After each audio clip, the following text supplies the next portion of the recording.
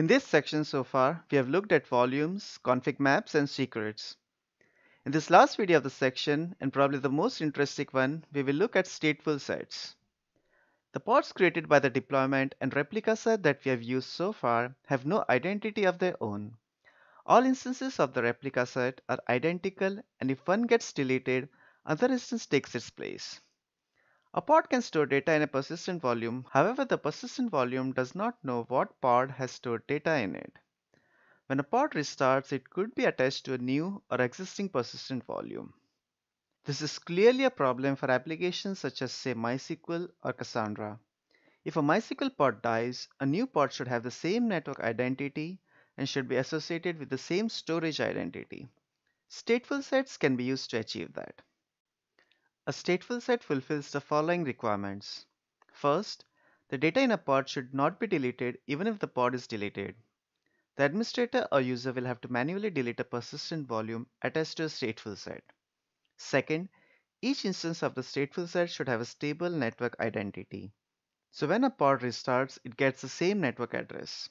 The pods are assigned an identity of the form stateful set name - number.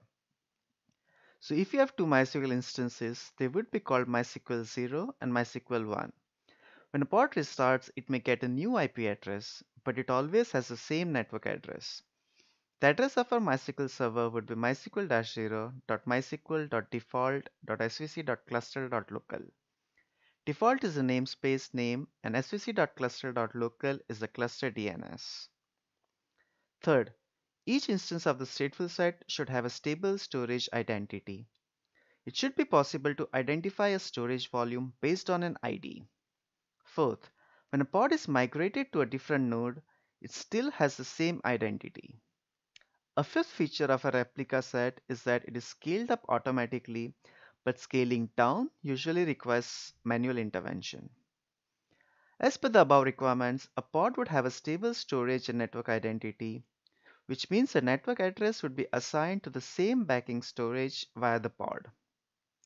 You could have a replica set that has persistent storage, but unlike a stateful set, it would not maintain its identity after restarts. Examples of applications that use a stateful set are databases, clusters such as Zookeeper, and so on. The instances of a stateful set are created in order.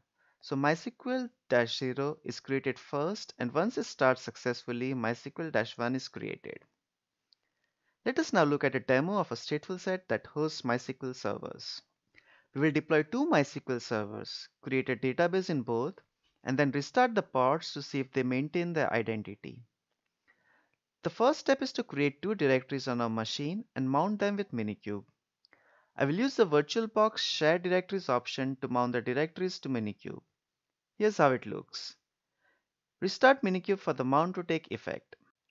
Next step is to create persistent volumes using the MySQL directories. Here's a YAML file to create persistent volumes. We create two persistent volumes, one for each instance of MySQL. We name them MySQL 1 and MySQL 2.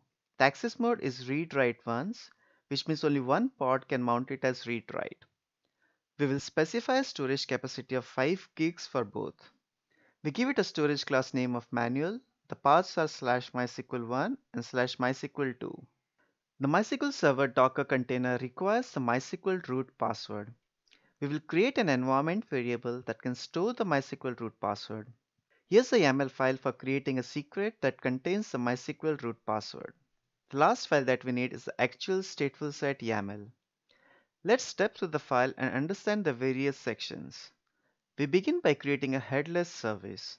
A headless service is created by setting the cluster IP to none. A headless service creates a DNS entry that points to the backing pod and does no load balancing or proxying. When the pod restarts, it points to the same pod since the DNS name of the pod has not changed. For the service specification, we use port 3306 and the selector is app MySQL. We will apply this label to the Statefulset pods. Let's look at the Statefulset now. It has multiple sections and I will zoom into each section. I will start with volume claim templates. This is used to create persistent volume claims to bind the persistent volumes that we created earlier. We will use the same storage name, access mode, and storage capacity that we used to create the volumes, so that the volume claims can target those volumes. Here's the main part of the YAML. We create a deployment of kind Statefulset. In the specification, we say that this Statefulset targets pods that have the label of app:/MySQL. The service name will be used to form the domain DNS. The number of replicas is 2 since we want 2 instances of MySQL. In the pod template, we add a label of app:/MySQL to the pods. This is the same label that we use to select pods in the Statefulsets. Next, we look at the pod specification. The first parameter is termination grace period seconds. This gives the pod containers 10 seconds to gracefully shut down before killing them. It sends a SIGTERM signal to the containers so that they know that they have to shut down. We only have one container here called MySQL. The image is MySQL 5.7, port is 3306. In the volume mount, we use the same name that we gave to the volume claim template, which is MySQL-store. We want to mount the volume at /var/lib/MySQL, since this is the default data directory for MySQL. The last thing is to pass an environment variable called MySQL root password, which is populated by a MySQL root secret. The MySQL server image expects this environment variable, and the startup will fail if this variable is not present.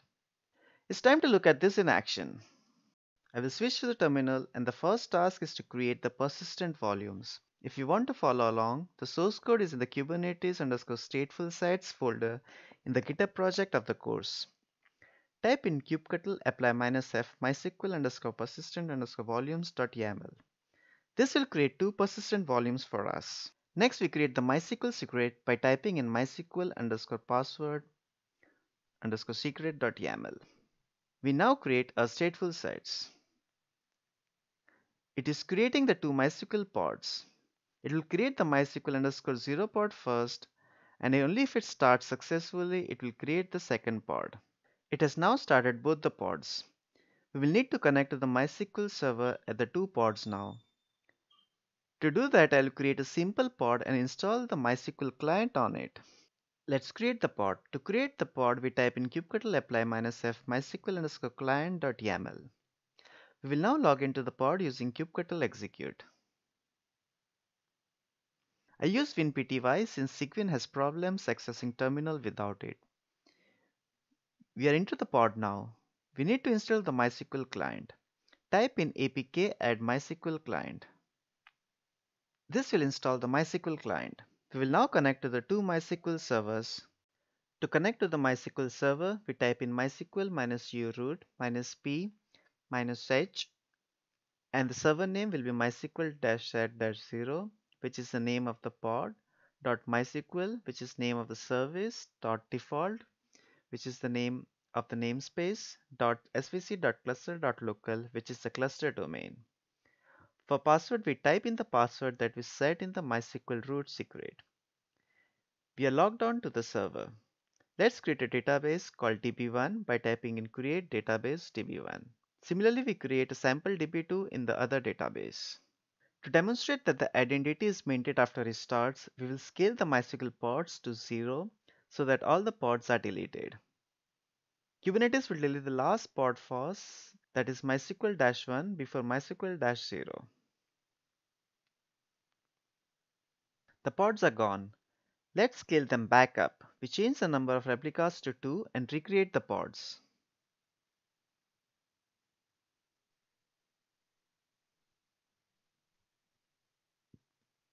Let's log into a client again. We first log into the first server and type in show databases. We now log into the second server and the db2 database is there too. The replica set created the pods back and pointed them to the same persistent volumes. The DNS name of the database was also the same.